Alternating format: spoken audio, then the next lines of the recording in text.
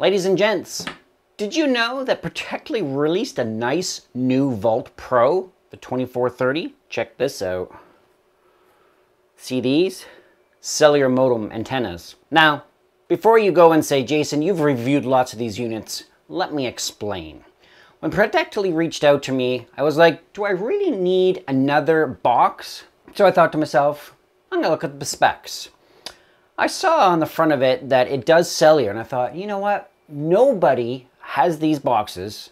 Well, not that they don't have the boxes, but nobody does cellular setup on these boxes. I've done a couple of these boxes, and I've put opnsense on them, and it works great. It's fast, high throughput, it does what it needs to do, and a lot of people have watched that video and asked me questions because they just work. But I thought to myself, what happens if I ask Protectli to send me a cellular card that's capable with the SIM card that I have and put it into this box? Well, that's part 2. And if you're liked and subscribed, you'll watch that part 2 is going to be really, really good. Part 1, I'm just going to go over some specs to let you know what we have, what we're going to work with, and let you know, yes, the cellular modem does work in it, and it works really, really, really, really good. I like it.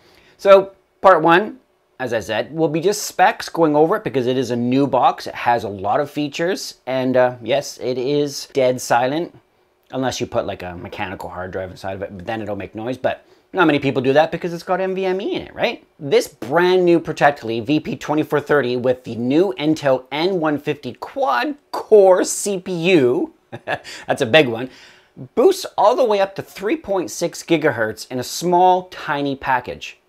Fanless package, that is. Did I mention that it's passively cooled?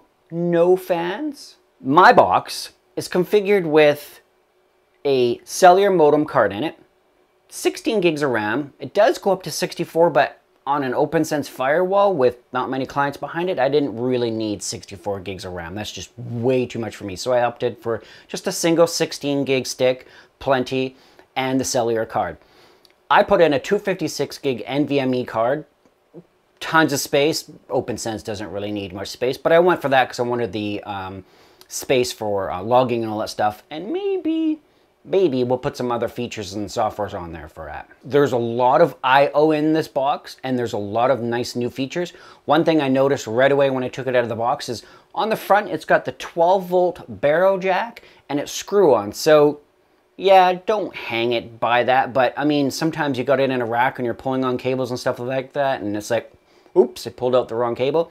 That will now eliminate that. Awesome, awesome feature. And I believe other manufacturers have done that, and it's good to see that they implemented that because I bet you some people wanted that request. So yeah, let's have a peek inside and talk about the quick specs. On the front or the back, whatever you want to call this, we have a power switch, reset button, COM port. No, that is not a USB-C port. 2 USB-C 3.2 ports right here, a HDMI on the top, display port on the bottom, and 4 USB 2.0 ports on the back right here. On the back of the unit, we have 2 caps for the Wi-Fi. Now this can be for Wi-Fi or cellular. As you can tell, I have 2 cellular antennas installed on the back, but they can be on the front or the back. Not too sure which people want to call front or the back here, but I'm going to call this the back because that's where the power is. We have 2 LED lights right here. The bottom one is the green for power on. The top one is an orangish yellow, which means that we have activity for the hard drive. Right here we have 4 2.5 gigabit Ethernet ports that use the Intel i226-V interface chipset. Over here we have the micro SIM slot for cellular. Stay tuned because we're going to show you how that works. And I believe this 12-volt input is new because we see a screw terminal on here now. So we can put our power plug on there, screw it on there, and it won't fall out. That's happened many times to people. On the right and left side, they're identical. We have 2 plugs for the Wi-Fi, so we can use cellular here, or we could use the 2.4 or 5 gigahertz SMA connectors for hooking up antennas. We have 4 screws that hold the bottom cover on, and then we have our sticker with the serial number and what it takes for power. And then my serial number I covered up because it's mine. And we can see that it says VP2430. On the bottom, you can see that we got some thermal pads that touch some of the peripherals on the inside. Some nice, clean CNC work there. We can see that we have a memory slot right here. This is for DDR5. It's got a 4800 megatransfers card in there. Can go up to 64 gigs. This is just a 16 gig, plenty for the video. I installed a M.2 SSD in there for the OS to live off of. It's got a 32 gig eMMC storage module on board. Not too sure where it is on here, but it's in here somewhere. We can also see that it has a cellular card, which is a M.2 3052 B-Key slot for the modem. And I believe this is the LTE version. You could put a 5G version in there. And up over here, right here, we have a M.2 2230/3052 E-Key slot for a Wi-Fi card that goes in there. I'm going to throw up a dedicated photo of inside in the unit with all the key connectors and ports. I won't go over too many details, but I did notice a nice RS-232 COM port and a nice I2C header for those that need that.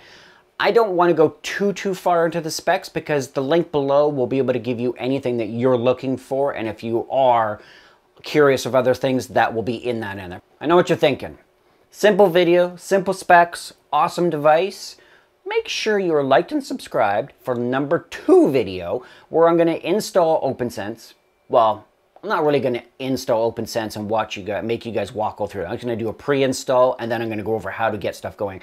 There's a couple things that I learned while using this device for enabling the cellular on the actual device. When you put it in there, there's a couple little things we have to tweak, but I'll go over that.